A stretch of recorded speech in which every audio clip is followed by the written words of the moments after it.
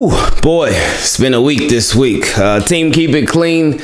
There's been a lot of buzz around one Lamar Jackson. I mean, when is there not buzz around Lamar Jackson? But this week, it's been some different analysts saying that he should not step foot on a football field until his contract is done. And just to give you a reminder, Lamar just completed his second year of contract extension eligibility, meaning that he's up to get paid, but he still hasn't gotten paid yet. Of course, Eric DeCosta a couple of weeks ago in the presser, he let it be known like, hey, we're going at Lamar's pace. So he publicly put the ball in Lamar's court and said, hey, it's on him. But then this week, Adam Schefter was on Ari's podcast, and they had a little clip that was floating around where they were speaking about the Lamar Jackson contract situation. And they were like down talking the fact that he is his own agent, him and his mom. Adam Schefter, you could tell he really didn't like that. Because you know Adam Schefter, he gets all his scoops and all his rumors and information and stuff from agents. But somebody as polarizing as Lamar Jackson, Adam Schefter, of course, he wants the end. He wants to know this is his job. And Adam Schefter is probably thinking, Lamar, you and your camp are taking food off of my plate because you're one of the top quarterbacks in the league and I can't get the scoop. But you could tell like Adam Schefter was not a fan of him being his own agent. And then on top of that, Ari in the clip where he spoke about, well, Lamar Jackson, he still doesn't have a deal done.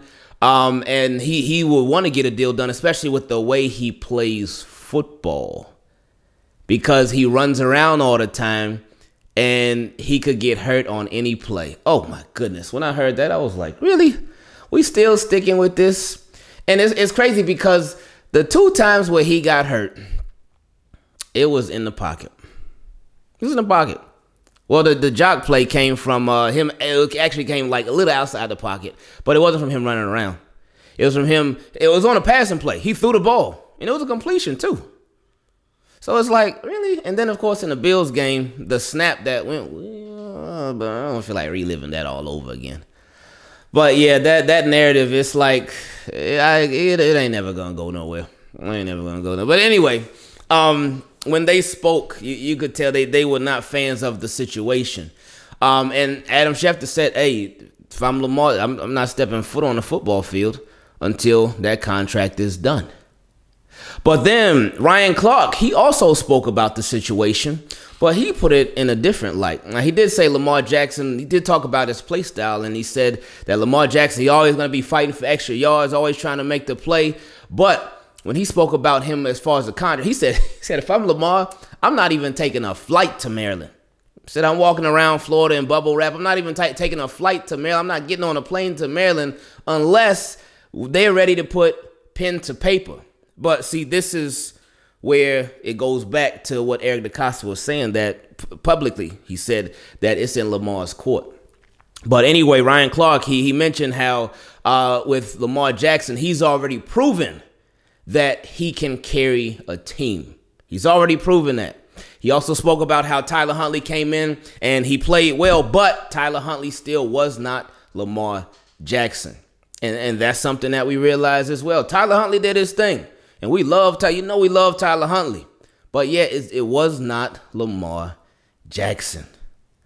So, and then I love how Ryan Clark ended his segment with, yeah, Lamar Jackson, he should be the highest paid quarterback in the game. Now, I know that's probably not going to happen, especially because he didn't win the Super Bowl yet. But his contract will certainly be up there whenever it does happen. But a few things to talk about as far as Lamar Jackson not stepping foot on a football field until the contract is done. I don't see that happening. I don't see him not stepping on the football field until the deal is done. I do not think that this deal is going to get done this offseason. I don't. I think he plays this year out on this $23 million fifth-year option. I think that he just rides it out and he bets on himself. You know, it's funny because a lot of people, and even in those two segments, Ryan Clark mentioned it, and then Adam Schefter mentioned it too. Usually, you would think like whenever they speak about a player focusing on football, usually that's a good thing. Usually the players get praised for that. It's like, oh, man, this player is just so focused on football. Man, they not worried about the money. Wow, what an amazing attribute. What a great quality about that player. The way that they focus on football. That is amazing. Great job to whoever that player is. Their focus is football. They're not worried about all this contract talk. They're not worried about all this outside noise. They just want to play the game. Great for them. Not with Lamar Jackson, though. See, with Lamar Jackson, him being focused on football, that gets turned into a negative. It gets turned into a negative. And it's like, really? The contract stuff is going to take care of itself. It is. And I know some people may say, oh, well, he needs to be focused on his contract. And since he doesn't have an agent, then he can't focus on football and focus on the contract. He's going to be pulling in two different directions. Well, again, maybe he doesn't want to do the contract right now. That's what it seems like to me. I really do believe, in my opinion, that he does not want to re-sign yet. And he really wants to see how these Ravens operate, how these Ravens build around him. If these Ravens can really build a wall, build this protection, build a unit around him as far as the offensive line. And no, the offensive line ain't going to be perfect, but the quality needs to be there. The offseason model for the Ravens this year needs to be quality. Now, last offseason, I think they did a pretty good job overall. But the only place that they lacked quality was the replacement of Orlando Brown Jr. But as far as most other positions, they did pretty good overall. They had a really good roster. And best roster maybe since 2019. But anyway, with Lamar Jackson, I don't anticipate him signing a deal, but I also don't anticipate him holding out either. Lamar Jackson has already been on record saying that he's not going to hold out. Now, we know things can change, situations can change, but this is one of those situations and things that I do not think is going to change. I don't see Lamar Jackson holding out at all. I think Lamar Jackson knows, his mom knows, his camp knows, like, yeah, he can play football this year. And he can play on that fifth-year option. And again, his value is only going to increase. Every single game that he plays, his value is just going to go up. It's going to go up because it's already been proven, it's already been shown that the Ravens, they can't do it without Lamar Jackson. They can't. They can't. They can get all the moral victories they want. They can get all these close games that they want. They can just be right there. But they cannot do it without Lamar Jackson. They can't. So, something that I've been saying all offseason too. Another reason why I don't think that he'll re-sign right now is because, I think he is going to bet on himself. I mean, remember when Flacco bet on himself? We didn't hear all this. Oh, man, he should have said, no. He bet on himself and it paid off. Let Lamar bet on himself. Because, again, his contract is only going to be higher. It ain't like if he plays this year, it ain't like his contract going to dip. No, it's only going up. It's only going up. And then the thing with that, if the Ravens, and y'all have heard me say this before, if Ravens sign him right now to a contract extension, it'll be for a lot of money. It'll be for a whole lot of money. But it's not going to be the most money that Lamar could possibly get. It's not. Because he's coming off of last year where he didn't finish the season. And Ravens could be like, look, see, we got injury concerns for you. Look, see, oh, goodness. Oh, people just be throwing this around. Oh, man, you got sick. You got sick. We got concerns over you getting sick. Anyway, because it's a nasty business. It's a nasty business, and teams, they will use whatever they can to drop your value. They will use anything that they can possibly do to drop your earnings, your pay, your salary, because they want to do what's best for them. They want to save as much money as they possibly can. They do. They'll still take care of you now, but at the same time, they still want to take care of themselves. So they're gonna try to find every little thing, cut every little corner, and be like, yeah. I mean, you even got like, even Mink mentioned it. How he like, and this is from Ravens directly. How he would do the incentive-based contract for a top-paid quarter. Like, nobody's doing that. Nobody's doing that. An incentive-based contract for one of the top QBs in the league, one of the top players in the league. Incentive-based contract, a deal like that. No. You can't do that. You can't do it.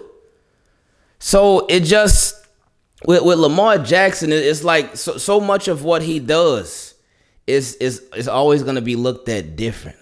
It's always going to be judged differently because he is so different.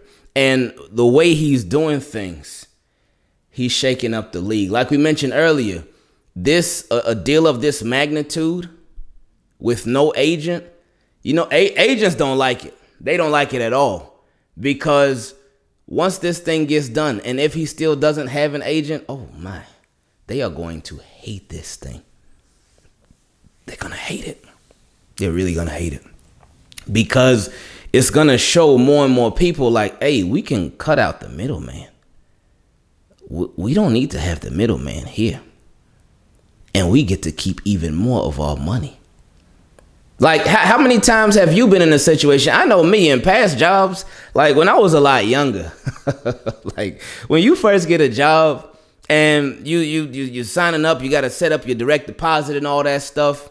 And then it comes to that part. Now, this was when I was younger. When I got older, I couldn't do that no more. But when I was younger, you set up your direct deposit. You set up, which bank account you want your checks to go to. But then it comes to that part where, would you like to sign up for health insurance? And I'm like, how much is it going to cost? And they tell you, and I'm like, no, I'll pass because I want more of my own money. Now, this is obviously not Lamar Jackson declining health insurance, but it is him and his people getting more of their own money. So with Lamar Jackson, keep focusing on football. The contract stuff, it'll work itself out. And again, if what Eric DeCosta said is true, it'll work itself out on your terms. If the ball is really in Lamar's court, then he's winning. He's winning because he is in control of everything. He's in control of everything. And it can get done when he's like really ready to get it done. And it's possible that maybe they gave him an offer and his people looked at it and was like, what is this? No, we can do much better than this. Much better. I would not be surprised if that was the case. I would not be surprised at all. So we'll see what happens. It's going to be, as it already has been, a very fun off season. A lot going on as always. But yeah, I don't think this deal is going to get done. But I do think Lamar Jackson will still play football this year. I think he will be putting a lot of feet on the football field this season. So let's see how it is. Love y'all, team. Keep it clean. Appreciate y'all. We out.